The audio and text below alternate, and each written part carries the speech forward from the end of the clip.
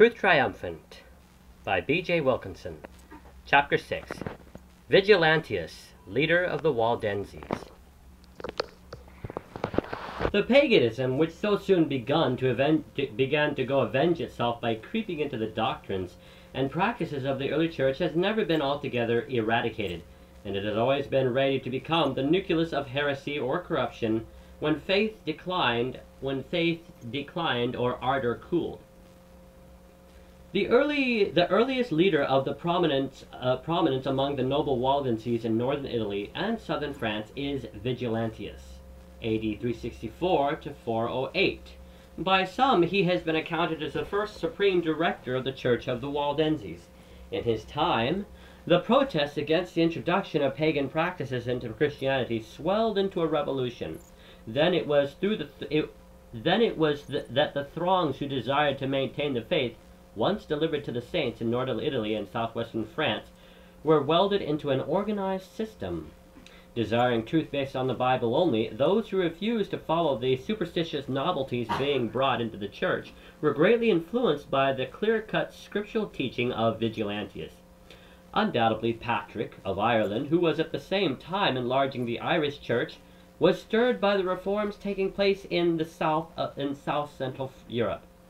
Vigilantius was born in southern France near the Pyrenees Mountains. His father was the proprietor of a relay post, a mansio, one of those many traveling stations throughout the Roman Empire.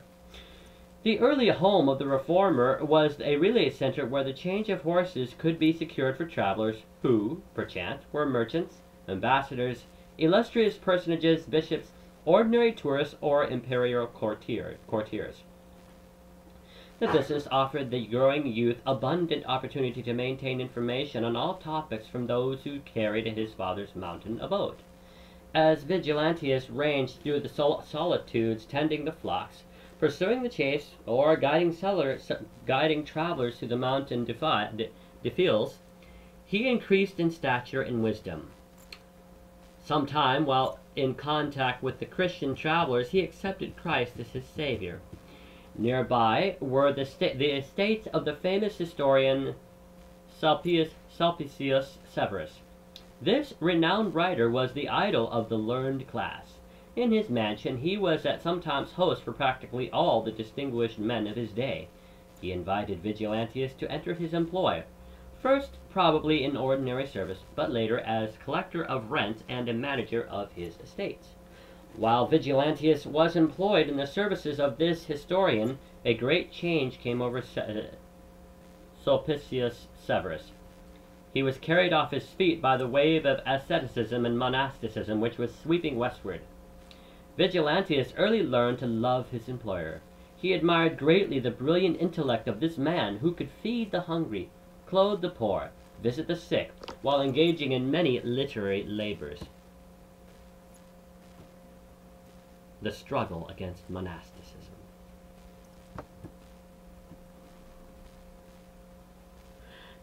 Now, not too far to the north dwelt Martin, Bishop of Tours. Near the banks of the Loire River, this prelate had founded the first monastery in France. The extreme austerities of asceticism to which he had subjected himself, coupled with the flaming reports of his so-called miracles, enabled him to set loose in the West the passion for monastic life. Sulpicius Severus, accompanied by Vigilantius, his Celtic financier, set out to visit Martin. That conference produced a profound change in the life of both Sulpicius and Vigilantius, but in opposite directions. The fanaticism of Martin, Bishop of Tours, drew Sulpicius and his brilliant talents into the monastic life. Such were the scenes related to Vigilantius by Sulpicius, if not actually witnessed by him, and he could not remain blind to the fact that his patron was neither happier nor better for his visit to the Bishop of Tours. After his return home, the image of Martin haunted the sensitive historian.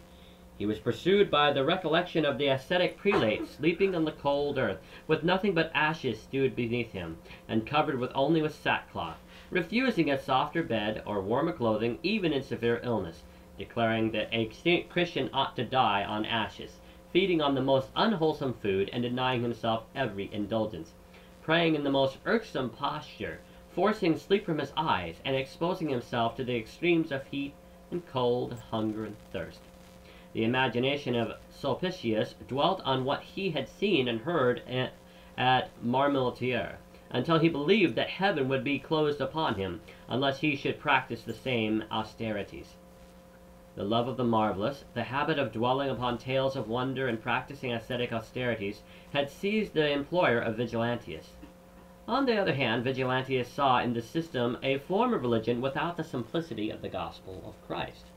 Thus, Vigilantius saw on the one side vainglorious exaltation, spiritual pride, and pretension to miraculous power, and on the other side a false humility and prostration of both understanding, both growing out of the same mistaken system of asceticism, a system which undermined the doctrine of Christ's full and sufficient sacrifice, and assigned an undue value to the afflictions and performances of men like Martin of Tours, and which he probably foresaw would in the end elevate them in the minds of weak brethren to mediatorial thrones, and render them little less than the objects of divine worship. Consequently, we must attribute to the impressions first received in the house of Sulpicius the efforts which Vigilantius afterward made to expose the errors of asceticism and to check the progress of hagiolatry. The gulf between Vigilantius and Sulpicius, which was formed by their visit to Martin, was widened when Sulpicius employed him as a messenger to the Paulinus of Nola, Italy. This excellent man had also gone to a retreat where he could give his time to those beguiling practices which afterwards became the characteristics of the Latin Church, and proved so fatal in the end to the simplicity of the gospel. Religious observances, transferred upon pagan altars to Christian shrines, were dignified with the name of honors due to the memory of a departed saint, and as heroes of the old were invoked by the ancestors of Paulinus, so did he himself substitute the name of Felix for that of Hercules or Quirinius, and implore the aid of the dead martyr, when no other name in prayer ought to have been on his lips than that of the mediator between God and man. Furthermore, we are told that Pope Gelasius in the 5th century introduced into the West the Purification Festival, coupled with a procession of lights to the supplement of the heathen feast Lupercalia. What must have been the effect upon our simple mountaineer when he beheld in Italy gorgeous shrines erected to commemorate hermit? Through divine grace, Vigilantius escaped the infatuation which descends almost irresistibly upon those who yield themselves to the practices designed to supplant the simplicity of the gospel. The age of the apostles faded away into the age of the church fathers. Learning and argument were used to prove the verities of the gospel rather than the words which the Holy Ghost teacheth. This was especially true of Europe and Africa. Revolt against asceticism and monasticism. As if the ransom of the Redeemer was not sufficient without their own sufferings, those who practiced asceticism imposed appalling torments upon themselves. They undermined the doctrine of Christ's full and sufficient atonement for sin. Processions were formed, relics displayed, and incense burned before the tomb of some exalted ascetic. Monasticism followed on the heels of asceticism. Justin Martyr, A.D. 150, was prominent among the early apostates because of his perverted teachings. He was followed by his pupil Tatian, who in turn taught Clement, A.D. 190, a founder of the ecclesiastical school at Alexandria. Clement declared that he would hand down the gospel mixed with heathen philosophy. But it remained for Origen, Clement's pupil, who mutilated himself to start the glorification of celibacy. Monasticism is not a product of Christianity. It was imported from non-Christian religions. Christians first saw it introduced in Egypt, evidently coming from Buddhism. There were two classes of monks. First, the Anachorites sought to live alone in the gloomiest and wildest spots in the wilderness. The second class, monks evading the solitary life, gathering into communities called monasteries. Refusing obedience to any spiritual superior except the supreme head of the church, they placed at the command of the papacy a vast mobile army of men, not responsible to any congregation. Let it be remembered that the Bible training schools of the Celtic and Syrian Christianities were not monasteries of this kind, although there are writers who would have it so. The inmates of the monasteries had a different program from the Bible training schools, whose pupils were there.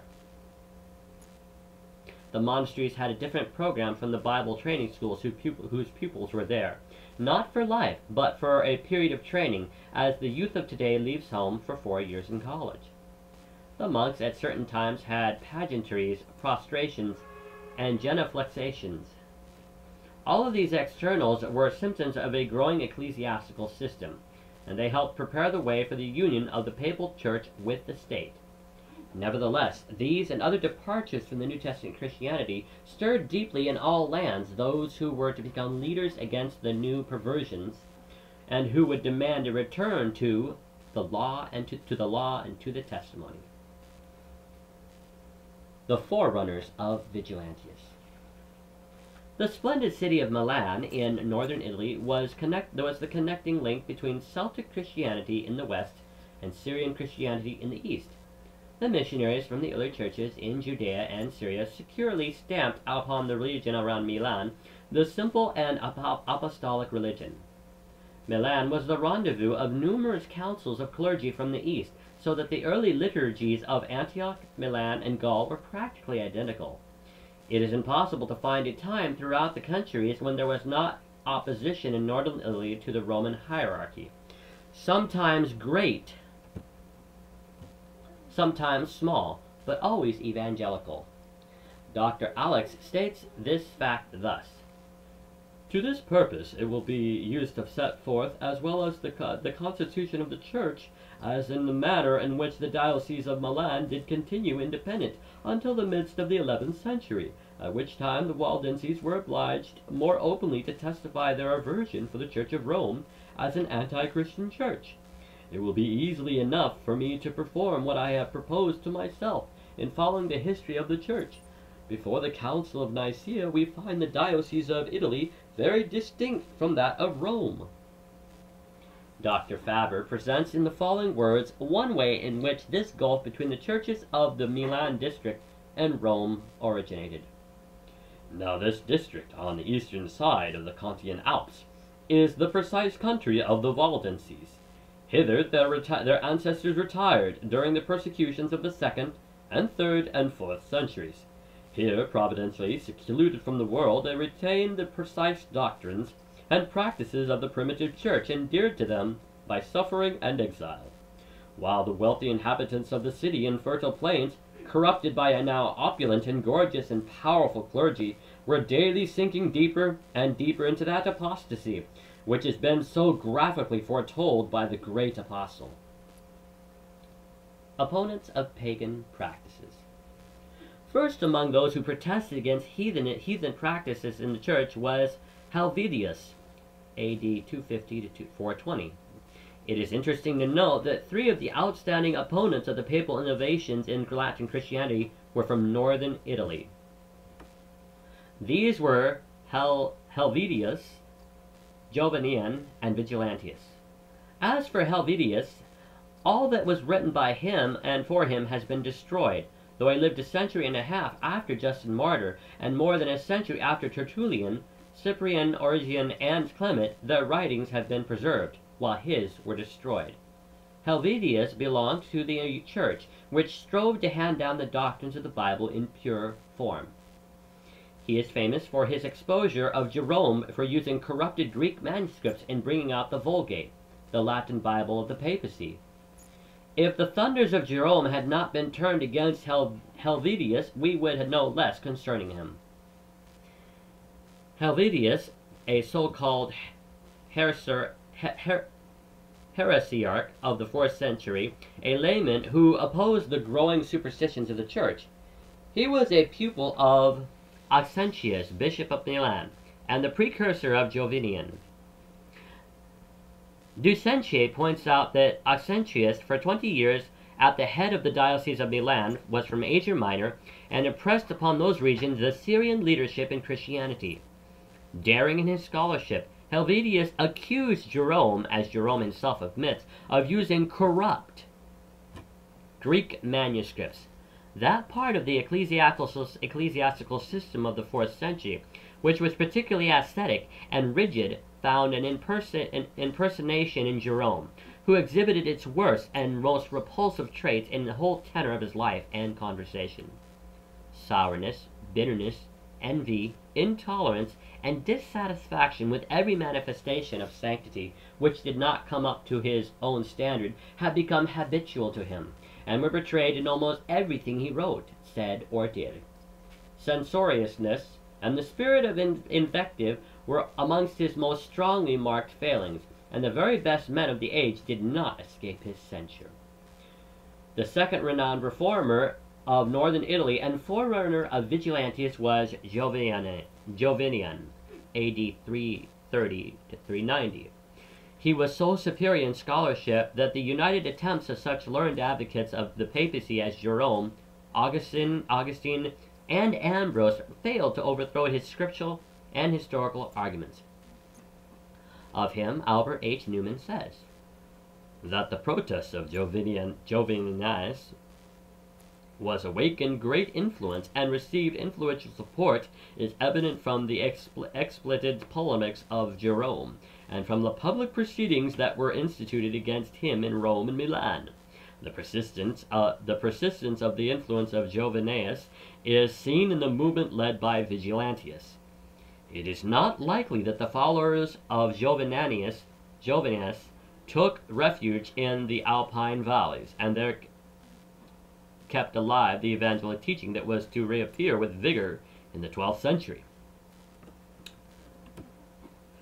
Buzart relates how a learned French historian speaks of the relentless persecution carried on as late as 1215 by monks against so-called heretics named Jovinianists, Paternis, and Albigenses. Jovinian drew the wrath of Jerome because he taught that the lives of married people, all other things being equal, are as fully acceptable in the sight of God as those who are not married, that eating with thanksgiving is as commendable with God as abstinences, and that all who are faithful to their baptismal vows will be equally rewarded on the day of judgment. Because of this, Jerome said that Jovinian had the hissing of the old serpent, nauseating trash, and the devil's poisonous concoction. Vigilantius was convinced that the new system of austerities, processions, and sacraments did not result in making men preeminently happy and holy. Vigilantius witnessed too many of the ecclesiastical riots in his day. When Damasus was elected pope in AD 366, the dissensions in Rome were so violent that the gates of the basilica where his rival was consecrated were broken open, the roof torn off, the building set afire, and 137 persons were killed. Similar ecclesiastical riots were seen in this time in Palestine. Jerome, in one of his epistles, declares that their private quarrels were as furious as were those of the barbarians. What caused the rupture between Vigilantius and Rome?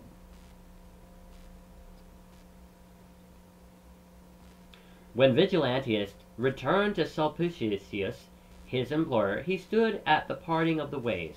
On the one hand, there was Martin, the Bishop of Tours, rushing from the cave to the cell in the excitement of supposed miracles. There was Sulpicius, turning from the sound scholarship of to fables and visions, and the gentle Paulinus of Nola was groveling before the image of a favorite saint, the victim of delusions. On the other hand, there was Helvidius, challenging the corrupt manuscript in the hands of Jerome, the Bishop of Rome, and their followers. There was the great leader Jovinian, defending the gospel simplicity, and a married clergy. The event which decided Vigilantius was his visit to Jerome. By this time, the Goths, Celts, and Franks had forgotten their days of invasion and their religious differences, and were being united by the invisible bonds of community life.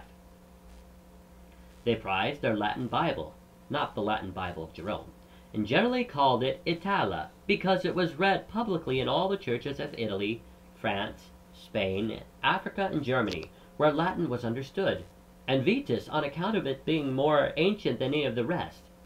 To supplant this noble version, Jerome, at the request of the Pope and with money furnished by him, brought out a new Latin Bible. He was looked up to by the imperial church as the oracle of his age. Vigilantius, having inherited his father's wealth and desiring to consult Jerome, determined to visit him in his cell at Bethlehem. He went by way of Italy, paying a second visit to Paulinus. While he was there, processions to the tomb of the saint were made, accompanied by the swinging of incense and the carrying of lighted tapers. But Vigilantius said nothing. The gentle manners of Sulpicius and Paulinus, coupled with their meek devotion, softened their delusions. When, however, he encountered the fierce polemics of Jerome, the eyes of the Gallic reformer were opened. Vigilantius, A.D. 396, was the bearer of a letter from Paulinus to Jerome, and this was the introduction which made him personally acquainted with the most extraordinary man of that age. Jerome was the terror of his contemporaries, the man above all others, who, in a mistaken attempt to do his duty to God, failed most signally in his duty towards men, unmindful of the apostle's words. If a man say, I love God, and hated his brother, he is a liar. The mortification of the flesh had tended to puff up his spirit, and of all the polemic writers of the 4th century, he was the most bitter and severe. The first meeting of Vigilantius with Jerome at Bethlehem is described in this language. A narrow bypath leading off from the street, at the spot where the tomb of the king Archelaus formerly stood, conducted the traveler to the cell of Jerome. Here he found the ascetic clad in a vestment so coarse and sordid that its very vileness bore the stamp of spiritual pride, and seemed to say, Stand off, my wearer is holier than thou. The face of the monk was pale and haggard. He had been slowly recovering from a severe illness, and was wasted to a shadow. Frequent tears had ploughed his cheeks with deep furrows, and his eyes were sunken in their sockets. All the bones on his face were sharp and projecting. Long fasting, habitual mortification, and the chagrin which perpetual disputation occasions had given an air of gloominess to his countenance, which accorded but ill with his boast, that his cell was to him like an arbor in the Garden of Eden. Vigilantius was at first warmly received by Jerome. The scenes at Bethlehem were the same as he had witnessed in the estates of his friends, who had been drawn into the tide of asceticism. The sourness of temper and the fierce invectives of the editor of the Vulgate began to raise doubts in the mind of Vigilantius, however, as to the value of the whole system. The Gallic presbyter was especially incensed at Jerome's criticism of Paulinus. But it was when Jerome turned fiercely upon Rufinus, his former friend, that the break between Vigilantius and Jerome took place. Vigilantius left Bethlehem to find Rufinus at Jerusalem. There was nothing in the life and atmosphere of that ancient city to encourage the visitor from southern France. He learned enough from his interview with Rufinus to recoil from Jerome's leadership, and to discover the first protest arising in his heart against the new system of asceticism and monasticism.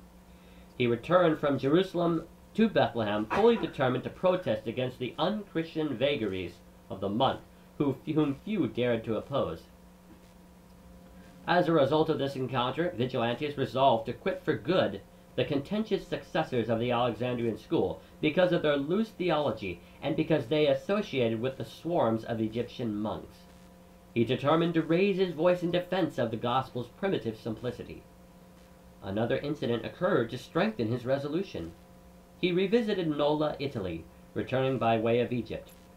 One can imagine his indignation when he learned that Jerome was not satisfied with all of the humiliations and sufferings Paulinus had undergone to conform to asceticism, but had written a taunting demand that his friend surrender all his wealth immediately. Then Vigilantius decided to break the silence. How and where and against what we learn from Jerome's reply to Riparius, a priest of southern France, to whom, about AD 404, Jerome wrote the following concerning Vigilantius. I have myself before now seen the monster, and have done my best to bind the maniac with texts of Scripture, as Hippocrates binds his patients with chains. But he went away, he departed, he escaped, he broke out, and taking refuge between the Adriatic and the Alps of King Cotius, declaimed in his turn against me. In the Cotian Alps, in the region lying between the Alps and the Adriatic Sea, Vigilantius first began the public efforts to stop the pagan ceremonies that were being baptized into the church. Why did he choose that region?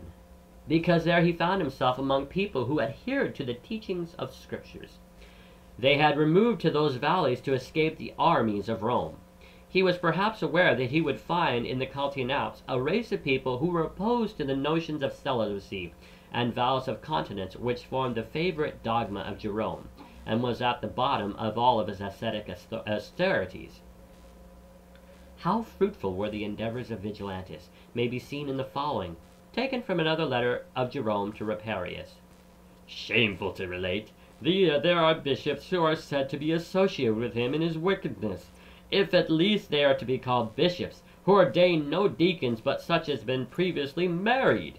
It is not known whether the bishops who were agreeing with Vigilantius in his crusade against the semi-pagan Christianity of his day were on the Italian or the French side of the Alps.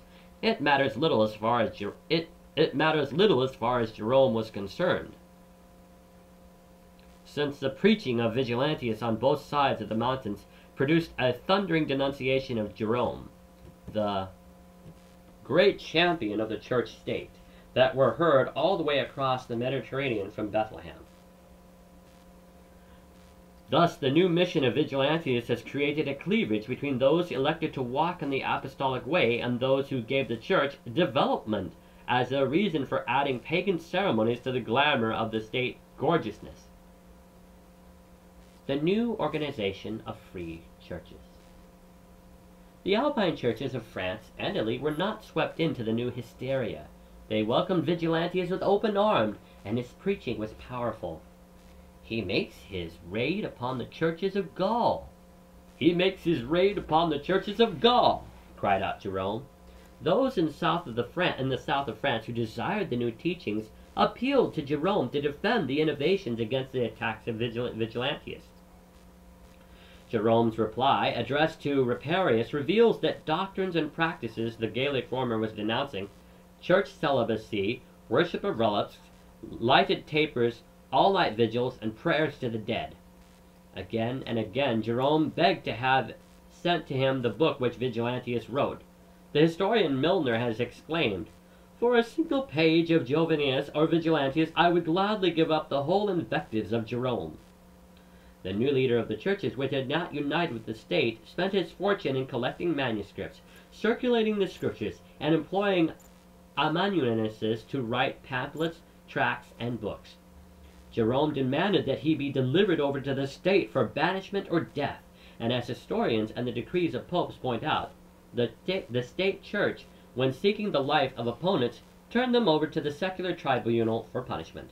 This was done in order to disguise their crime. The wretch's tongue should be cut out, or he should be put under treatment for insanity, wrote Jerome.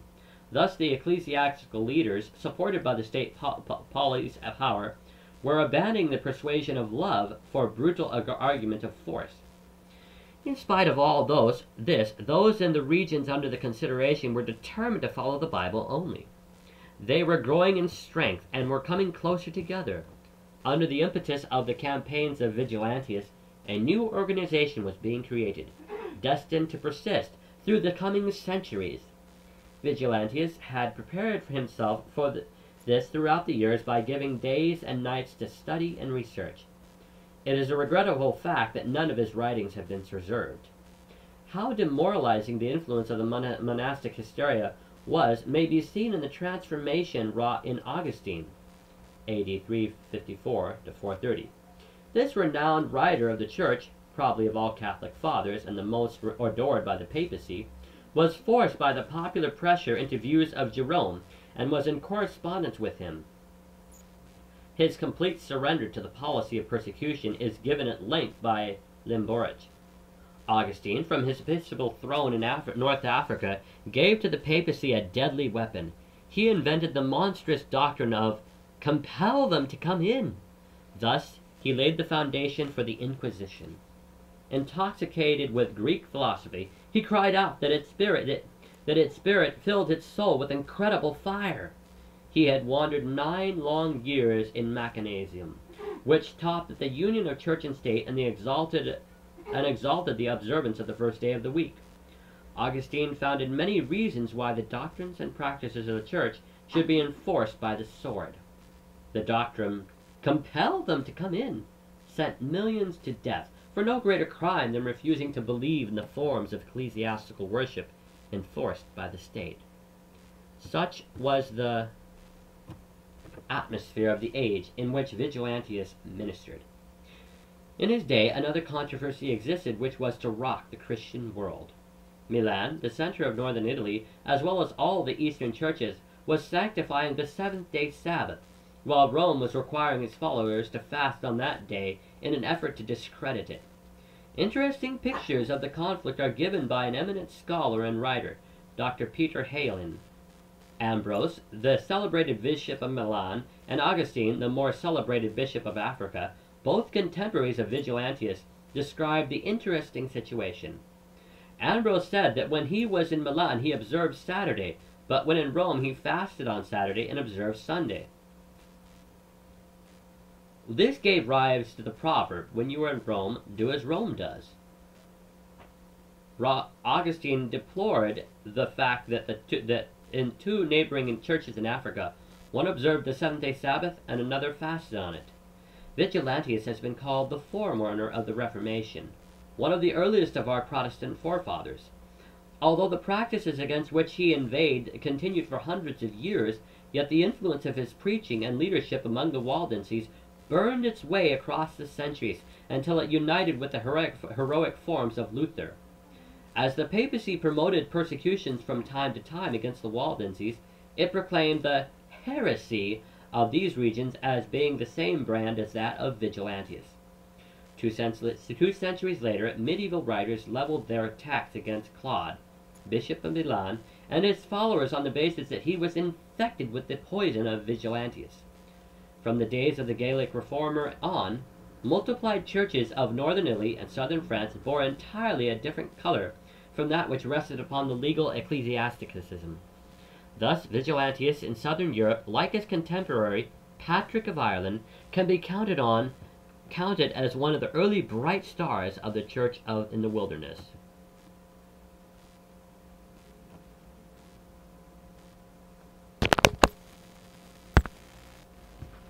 The following are the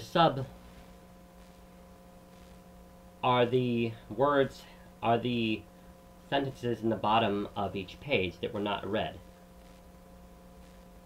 Jerome against Vigilantius, found in Nicene and the post-Nicene Fathers. Jerome here states that Vigilantius was born in Convenay, southern Gaul. This city also bore the name Lyons, whose pronunciation is like the English word Leo. Obviously, therefore, he would be called Vigilantius the Leonist. The Waldenses are often called the Leonists. It has been concluded, therefore, that the appellation Leonis is derived from Vigilantius. McClintock and Strong, Cyclopedia Art. Helvidius. The statement that Helvidius was the pupil of Auxentius opens up wide considerations. When we remember that Ambrose was the successor of Auxentius in the bishopric of Milan, Ambrose sanctified the seventh day as the Sabbath, as he himself says. Ambrose had great influence in Spain, which was also observing the seventh Sabbath, the Saturday Sabbath, as we will show later. It was Ambrose who recorded with rejoicing the supervising trip of the illustrious leader of Abyssinia, Bishop Musan, and Abyssinia observed the Sabbath for 1700 years, who toured the churches of India and China. Since Helvidius and Vigilantius were practically contemporaneous and preachers of the same message, it is safe to conclude that Auxentius, Ambrose, Helvidius, and Vigilantius were Sabbath keepers. These facts link together Spain, northern Italy, Abyssinia, India, Central Asia, and China in Sabbath keeping. All the foregoing events occurred close to AD 400. It is interesting to note that Pope Innocent I, within 15 years after this date, passed a law which required fasting on Saturday in order to brand its sacredness with austerity instead of joy. To those who will be listening to this recording, I must offer a brief apology about the pronunciation of some of the words in this chapter and in this book. There are some words I have never seen before. However, it does not detract from how amazingly interesting this book is. Thank you.